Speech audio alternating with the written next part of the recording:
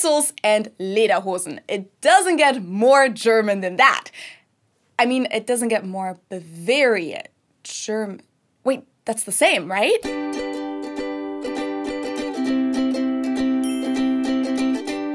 Hello, servus, and welcome back to my YouTube channel. My name is Feli. I'm originally from Munich, Germany, but I've been living here in Cincinnati, Ohio, on and off since 2016. And as a German living abroad, I'm very familiar with how the rest of the world perceives Germany and the German culture. Aside from Nazis, which is definitely a topic that comes up every now and then, people usually think of things like soccer, cars, Lederhosen, Dirndl, beer in huge steins, Oktoberfest, people dancing Schuhplattler, pretzels, sauerkraut, schnitzel, and so on. At least that's been my experience in the US.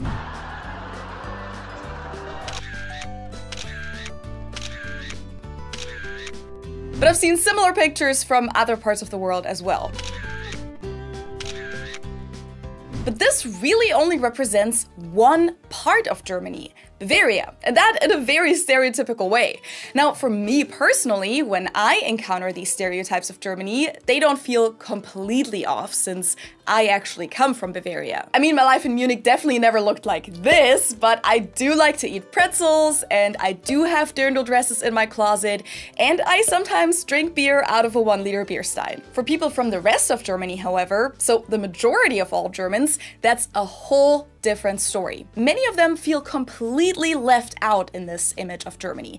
Lederhosen and Dirndl aren't their traditional clothing. They don't usually drink beer from 1-liter mugs, and the majority of all Germans has also never been to the Munich Oktoberfest, nor do they plan on attending it. And no, Oktoberfest is not a nationwide holiday that every German celebrates. It's really just a local event that takes place in Munich once a year. So how come that the rest of the world seems to somehow equate German culture with Bavarian culture then? To answer that, let's explain some basics first. When we talk about Germany as a country and German culture, we need to keep in mind that historically it's a relatively young country and consists of many different cultures. Most of what Germany is today used to be a bunch of individual monarchies, and it wasn't united to one Reich, empire, until 1871. But even then, the different regions maintained a lot of their own cultural traditions, whether that was in regards to food, clothing, or language. To this day, there are over 20 different dialect groups in Germany, with countless individual dialects, to the point that they sometimes even vary from one village to the next. Now, for the longest time, Bavaria used to be its own duchy and then kingdom before it became a constituent state of the German Empire in 1871. After that, it was a state within the Weimar Republic in the early 20th century, and after World War II, when in 1949 our current German state, the Federal Republic of Germany, was founded, it again became one of the German states, called Bundesländer. Today we have 16 of those, with Bavaria being the biggest one, but not the most populated one, and Munich, where I'm from, being the capital of Bavaria. This video is brought to you by Raycon, and they gave me an amazing discount for you guys. With my link in the info box, you can get 15% off. And in case you don't know Raycon yet, they make super high quality wireless earbuds, gaming headphones, and Bluetooth speakers, but they only cost half the price of other premium audio brands. I have the Raycon everyday earbuds. I usually carry them around on my keys, and these really accompany me through my everyday life. Like when I'm at the store and it's really packed and I'm stuck in the slowest checkout line ever, it's the best thing to just put my earbuds in. Super easy. Turn on one of my favorite podcasts, turn on noise isolation, very important in that situation, and just forget about the stress around me. I also recently started working out again after a pretty long break, and my Raycons are really helping me to stay focused because I work out at home and it's kind of easy to get distracted by everything around me, but when I put my earbuds in for half an hour and turn on my music, it really helps me to be in the zone and make this a habit. So if you're also wanting to establish a new routine, like going on a daily walk or listening to a news podcast every day, these guys might make that a lot easier. And the best thing is that no matter how much I move, they always stay in my ears because they've been designed to fit into the curvature of the human ear, whether you have big or small ears like myself, and you can even customize the size of the gel tips, which makes it really comfortable to have them in for hours at a time. And when I'm in the middle of doing squats and I want to skip a song, I don't have to walk all the way to my phone, but I can just control everything with the buttons on the side. Pause, play, change the volume, skip a song, go back, answer calls, you name it. They're also water and sweat resistant and have a playtime of 8 hours plus 32 hours of battery time, so they're quite literally perfect for everyday life. So if you're ready to buy something small with a big impact, click my link in the info box below or go to buyraycon.com/Feli from Germany and get 15% off your Raycon purchase. Now, in regards to the question why so many people around the world seem to think that German culture is the same as Bavarian culture, you may have guessed it, but there isn't just one right answer to this. Instead, there are many theories and factors that are assumed to play a role here. One of the most prevalent ones being that Bavaria was part of the American occupation zone after World War II. As a reminder, after Nazi Germany was defeated by the Allied forces in 1945, they decided to split the German territory into 4 zones, with each of them being in charge of one of the zones. The Soviet Union got the northeastern part, which would later become the GDR. The UK got the territories in the northwest.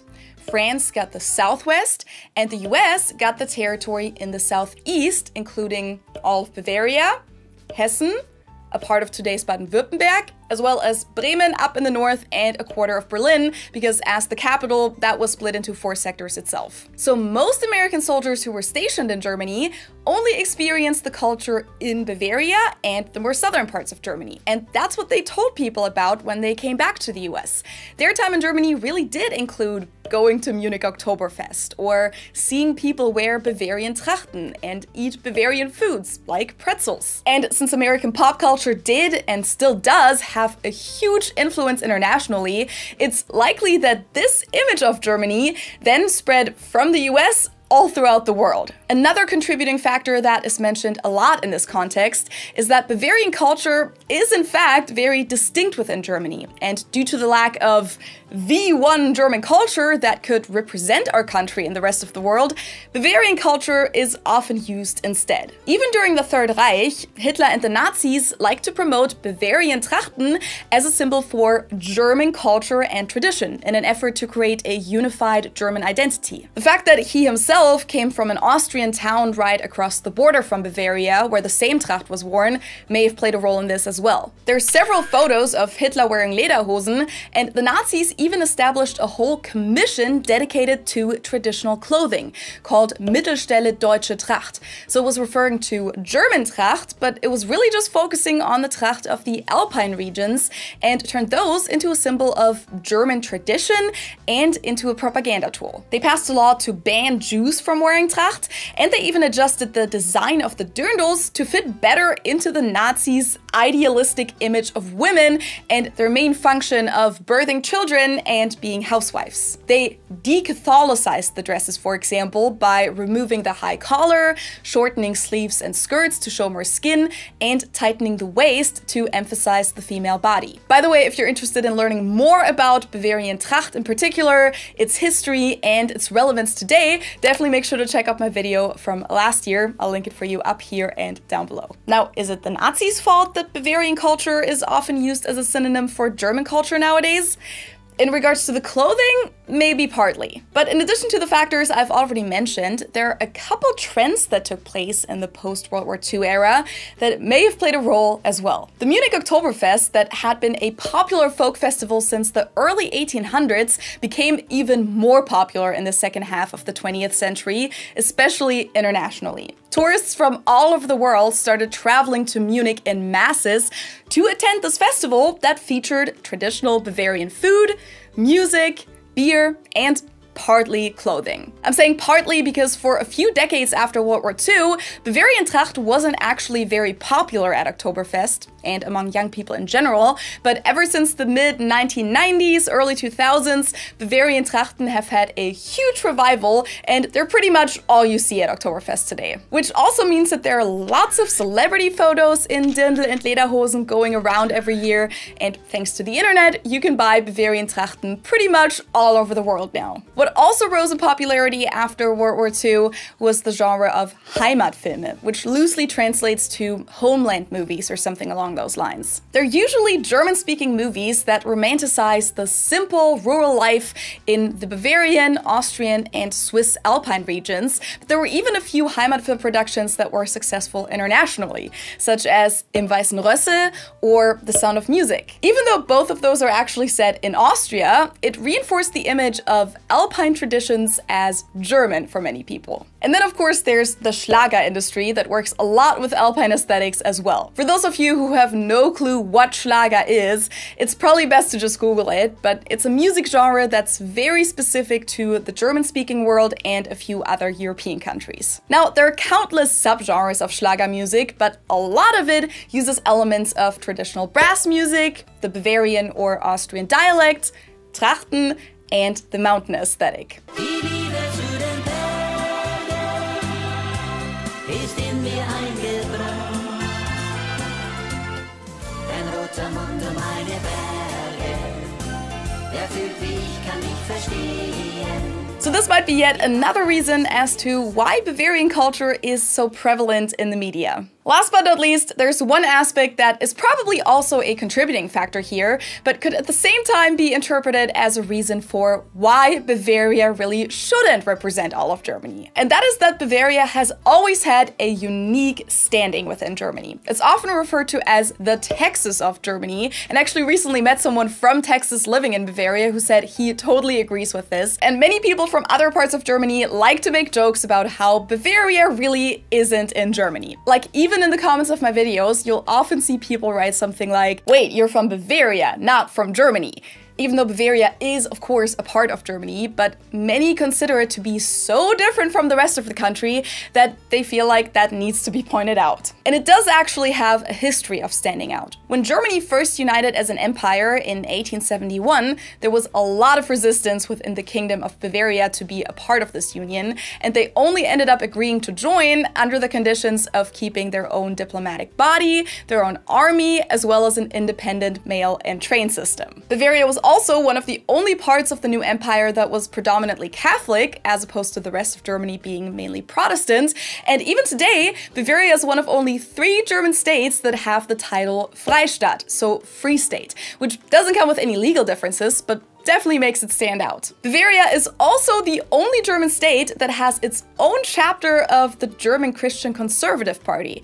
While in the rest of the country, the Christian Conservative Party is the CDU, which is the party that Merkel was in Bavaria, you can only vote for the CSU. They're like the Bavaria-specific version of the party. On a federal level, they usually show up together though, either as CDU-CSU or as Union. And to this day, there are people and political parties like the Bayernpartei that want Bavaria to become independent from the rest of Germany. So in many ways, Bavaria is actually the least typical German place of them all. So next time you think about German culture and things that are typical German, don't forget about the Fischköppe in northern Germany. Don't forget about the Germans that live at the coasts and on German islands, those who speak Plattdeutsch or Frisian at home. Don't forget about the people in Cologne, who not only go crazy for carnival, but also basically have the opposite beer culture from us Bavarians and drink their Kölsch from ridiculously tiny glasses. Well, at least cuckoo clocks and Black Forest cake aren't from Bavaria, but from Baden-Württemberg, so that area is at least a little represented in German stereotypes. But there are so many German regions that just deserve a lot more attention. So to my German viewers, you guys obviously know that traditional German cuisine is a lot more than Bavarian Schweinebraten Schweinebraten, Knödel, and Weißwurst. Now, it would take a little too long for me to list all of the amazing traditional dishes from other regions,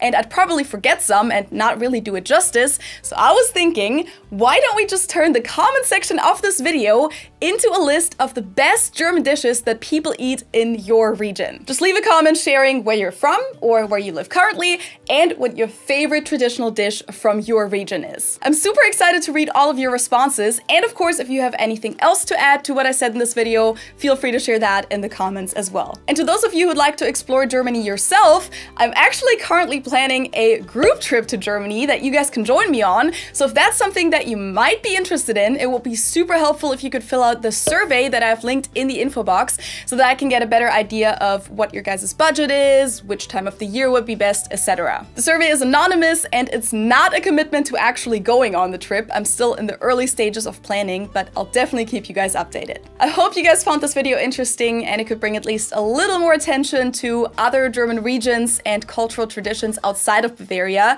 Don't forget to hit the subscribe button for free if you like what I do on my channel, and activate the bell if you want to get notified about new video uploads from me. And of course, make sure to follow me on TikTok, Instagram, and Facebook for more content and interesting discussions. And you can also join my Patreon community with this link, or support me by sending me a super thanks underneath the video. Thank you guys so much for watching, and I hope I'll see you next time. Tschüss!